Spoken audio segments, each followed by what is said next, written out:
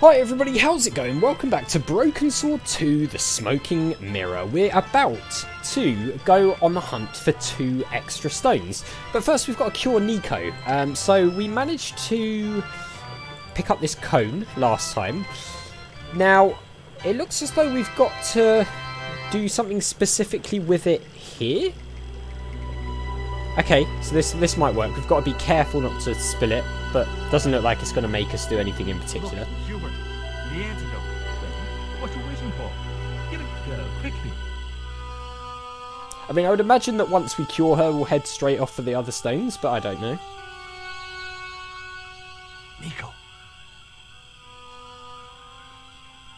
Drink this. Drink this. I knew he was going to say that. Literally word for word. George, it's horrible. Just swallow it down. Okay, try and rest now, darling. You'll need all your strength when we go after the other 2 stones. Other stones? Yep. Yep. What other stones? What have you gotten me into now, George Stobbart? The patient is sounding more like her old self already.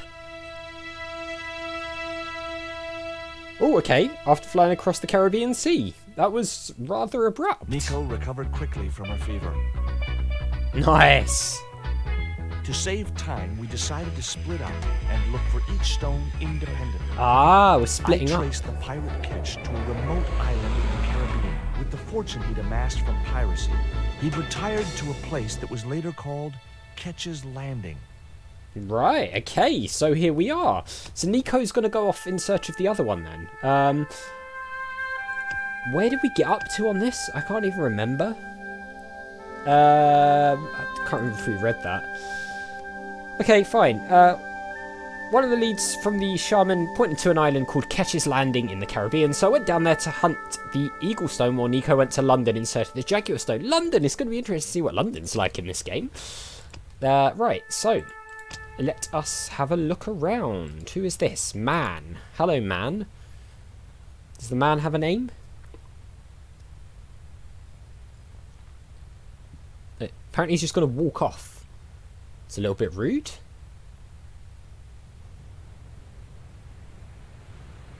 Hi, is this Ketch's Landing? Yeah, that's right. My name's George Stobbart. You're a surveyor, right, Mr. Bronson. And of course I'm a surveyor. Why the hell else would I have a theodolite? I don't know. Alright. Hobby, maybe? Yeah, right. What brings you here anyway? I'm searching for an ancient Mayan artifact. What is it? Some kind of jewel? No, it's obsidian. A black stone with supposedly mystic powers. You're nuts. Well, you never know. This is similar to the stone I'm looking for. What makes you think you'll find it here? Because when the stones were stolen in the 17th century... Hold it. The stones have been lost for 300 years? Yep. Approximately. And you're hoping to find them again? You're nuts. You said that before. Why here? A wise old Indian shaman told me he saw the stones in a vision. Ha ha. That's rich. Listen, I got work to do, okay? Catch you later, Bronson. Alright, Bronson, you do whatever it is that you're doing. Looks like we can head up there. Let's have a look at these plans. Like a set of plans. Can we do anything to this? Can we not break it or something because he's being obnoxious? No, but we can use it, it turns out. Something's glistening there on the end of that pole. That's interesting. Alright, let's have a look around here first. There's a net. Can we go down to the end of this pier at all? Oh, I suppose it's more of a jetty than a pier, isn't it? Oh yeah, looks like we can. There's a kid here. And a boat. Alright, let's talk to this kid. The animation weirdly looks like it runs out here. I don't like fish. What's your name? Rio. It means river. What about you? George. It means... well, it's just a name. Alright, let's ask some questions. Is it true that Captain Ketch lived around here? That's right. That's his house up on the hill. It's a museum now. Yeah? That's exactly what I need. Thanks, kid. You won't get inside, you know. The old ladies close it down. Oh, okay. Let's ask more. What do you know about Captain Ketch? Just what everybody knows around here. He was a pirate and get himself hung. No school today? No, sir. What about your education? I can fish, sail, and swim. I've been looking after myself since I was 6, and I'm bilingual. Aren't you a little overqualified for a beach bum? Well, you know, there's a lot of competition. Alright. Who are these old ladies you mentioned? Miss Frost and Miss Mina Ketch. How come the old ladies closed the museum? It's Bronson's doing. Him have the plans for redeveloping the museum. They're going to regret it, you know. The man's a crook. Huh, okay, You interesting. know anything about pirate treasure? Man, that's all stories. There's no such thing as a real pirate treasure. Oh, there is. There is. Don't you worry about that. I didn't know the first thing about sailing a dinghy. No. It was a seaworthy little craft, in bad need of a coat of paint, but spotlessly clean and maintained. Alright, fine. Well, at least we know what the house is now. It is the old captain's actual house, so... It was a net left to dry in the sunshine. There was definitely something sparkling on the end of one of those flagpoles, though, so I'm guessing that's going to be I important. didn't want a fishing net. Okay, we don't want a fishing net, apparently. Can we have a look at any of these plans? Will he allow us to do that? As in, will he move away? Or is he just going to stand here and be in the way all day now? So he's going to stand in the way. Alright, well, let's go up to the house then. Hopefully those two ladies aren't going to block our way, but they more than likely will.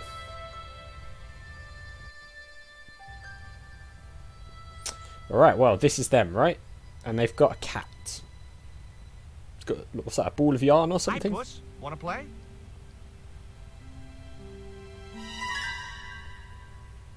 What? Whoa! Hey, cat. Watch where you're putting those claws.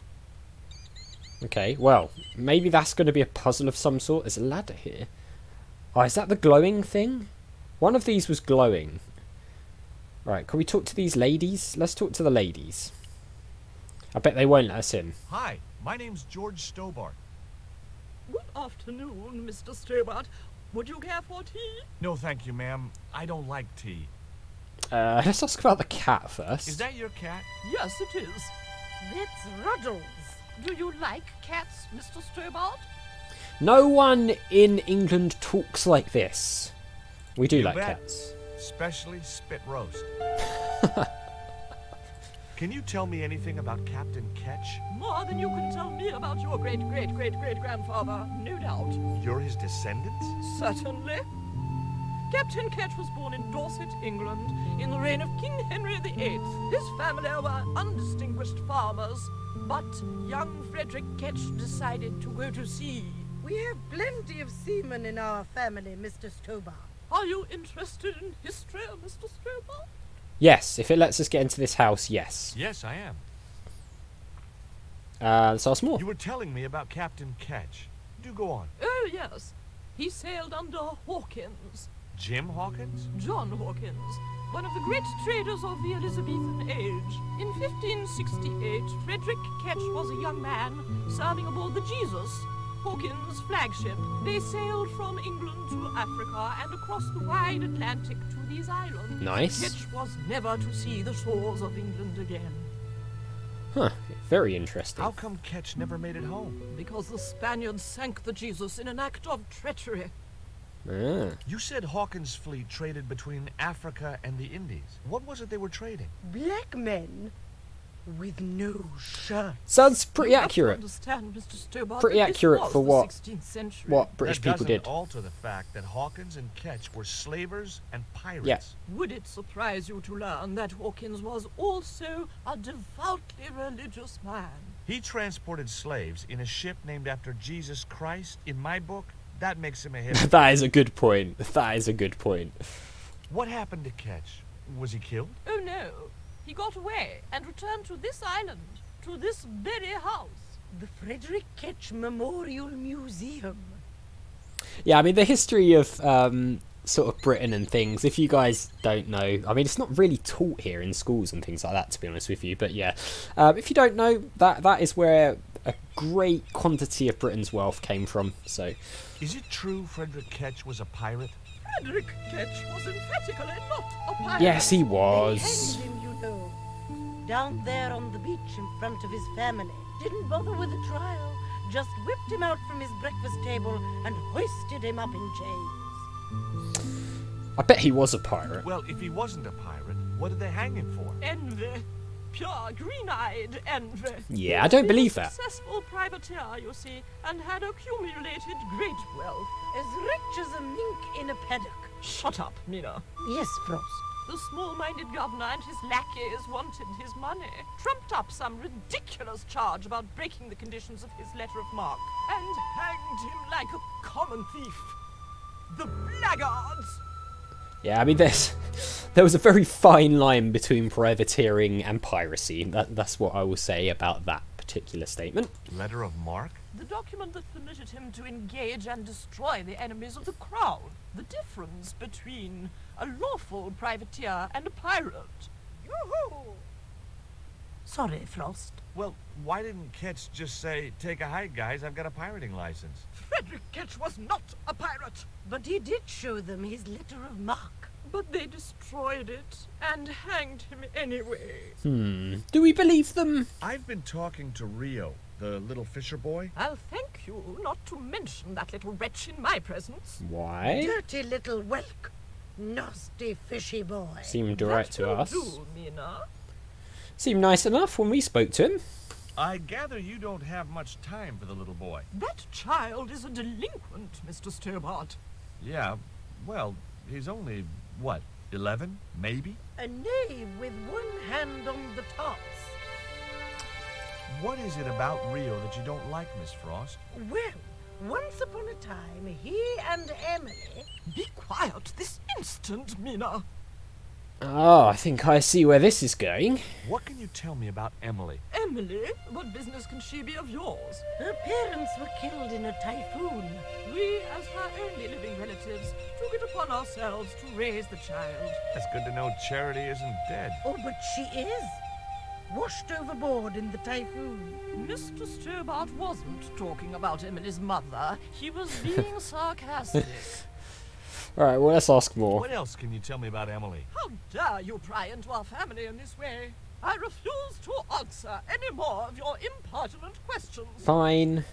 Be like that. Anyway, can we do anything with this ladder? I feel like we need to get up to... Is that the one that was glistening up there? The ladder extended easily. Alright, well, let's... Oh, there's a door and a window. Can we go round to the side? No, we can't. It was a closed window. Can we look in the window? The window was locked. No, okay. Maybe we can look in that window. The house's windows looked out over the bay. The windows were way out of reach. I mean, there's a ladder there, George, so... You there? What are you doing? Pardon me, ladies. I was just going to climb your ladder. I'm helping Bronson. Oh, you're not like him, are you?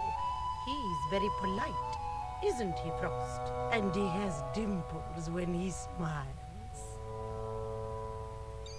So, are they going to let us do this? Are we helping Bronson? Down. Sorry. Oh, okay, so they're not. They're not. Let's have a look at The these. flagpole had some sort of technical gadget on the end. Yeah, so we need to It get was a to that. flagpole. One of a pair. Okay, is there anything we could... Oh, no, okay. Oh, does the cat want the worm? The cat looked at me as if to say, why have you brought a dead worm halfway around the world? Yeah, I had no answer. We still don't know what we've got the worm for, but we will figure that out. I was going to say we could use the fish, but that, of course, is in Space Quest 6, so I'm getting my games confused a little bit. I'm also playing that at the moment, so... Bronson, do you know anything about these two women up here who won't let us climb a ladder? Yeah, look, we can ask. What do you think of Rio? Fish boy, if he comes near me again, I'll throttle the little squirt. Calm down.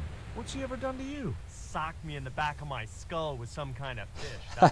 That's That sounds pretty funny, to be honest. Tell me about the two old ladies. Who? The Ketch sisters. Yeah. One of them's crazy as a coot, and the other will turn you to stone if you're not careful. What are you doing with the theodolite? Surveying the old house.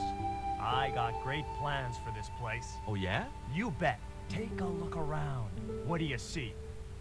Paradise. I see opportunity. This place is ripe for development.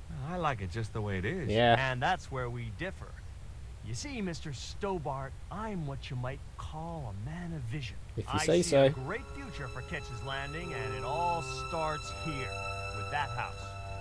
Alright, well. Can I take a look at your plans? No way.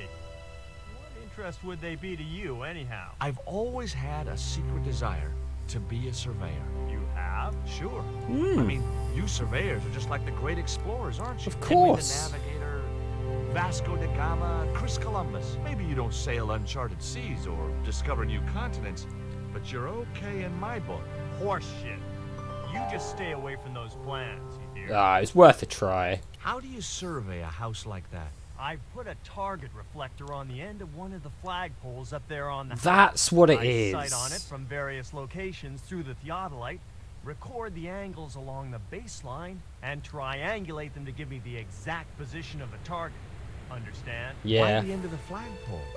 Wouldn't it have been better on a corner of a wall or something? Are you a surveyor? No, my degree's in law. Then shut up. Catch you later, Bronson. Bronson's pretty rude, isn't he, guys? Alright then, well, we're going to leave it there because we're out of time. So as always, guys, thank you very much for watching. A big thank you to my patrons, Arcades Games, Wayne Nate, Terminally Nerdy, Paul from the Phantom Fellows, Lyle and Barry Aldridge for all the support on the channel. I really do appreciate it. And I'll see you all next time.